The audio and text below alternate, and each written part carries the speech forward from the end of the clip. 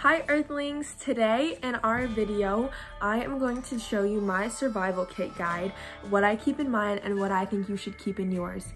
We never know when disaster is going to strike, so I think it's best to be prepared.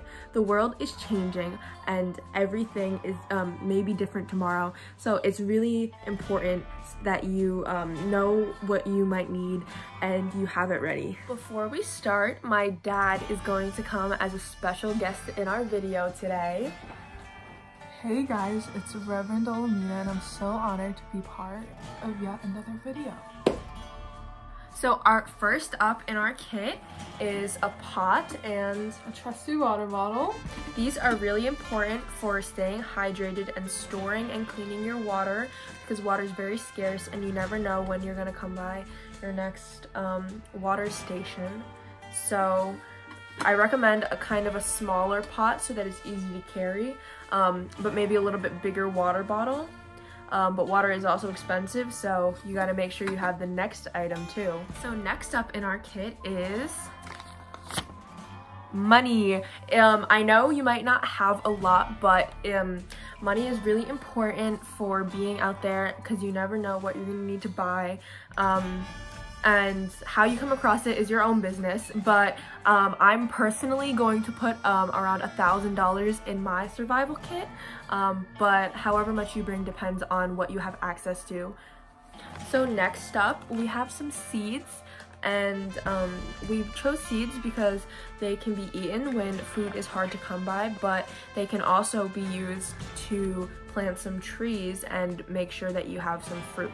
Next up we have some matches, and they can be used for lighting fires or keeping warm or making some light. So I really recommend having a bunch of matches. Alright, so this next tool may be a little bit more difficult to conceal, but a hatchet is really important when you're trying to survive outside of your community. This can either be used as self-defense when necessary. You never know what's going to happen, but it can also be really helpful when you're just trying to survive. So the next few items are all kind of like a first aid kit.